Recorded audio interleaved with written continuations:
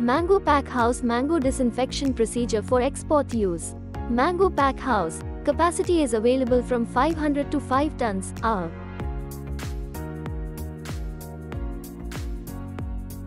Receipt and unloading.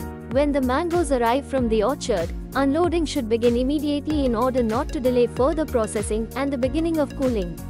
Weight of crates and fruits is recorded. A first quality control can take place simultaneously with unloading. A quality supervisor registers this data of the product.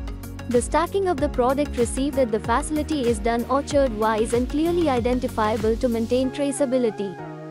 The sapping. The sapping can already been done at an earlier stage, immediately after the harvest in the orchard. In other cases, sapping takes place in the pack house. The stems of mango fruits are cut carefully to 0.5 to 1.0 centimeters. The fruits are held stem end down in racks. The sapping, or latex removal, is necessary to prevent latex from mango stems dripping onto the fruit skin. Washing. In this process, the mangoes are transferred into a dump tank and water flume system before entering the grading line. This transfer can be done manually or automatically, but encase carefully in order to injure the fruit. If the sapping is done in the pack house, it is highly recommended to wash the mangoes immediately after the sapping in order to remove any possible stains resulting from the latex. To avoid infestation with plant pathogens in the dump tank, the water must be sanitized. As a final step, the fruit must be rinsed with fresh clean water. Hot water treatment. Depending on the import market, mangoes may need to undergo a quarantine treatment to control infestations of fruit flies. This is to protect domestic agricultural production in the importing country against fruit flies from tropical regions. The most common quarantine treatment for mangoes is hot water treatment, in which the mangoes are submerged in hot water basins for certain periods.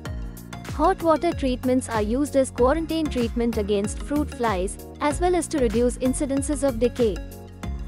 Sizing. The goal of sizing is to ensure uniformity in size within the same package. The fruits must be dry before sizing starts. Dyeing can be done on a belt consisting of rolls where air turbines remove excess water from the washing step. The size of mangoes below a certain minimum weight, for example 100 grams, may not be suitable for the intended market.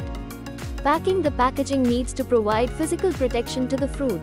Therefore, a strong protective packaging is used. The cardboard boxes must be packed based on weight, ripeness and classification. Packaging requirements vary between customers and market segments, but usually the packaging is in single-layer boxes. The common varieties are often traded in 4 kg cardboard boxes with 7 to 8 mangoes.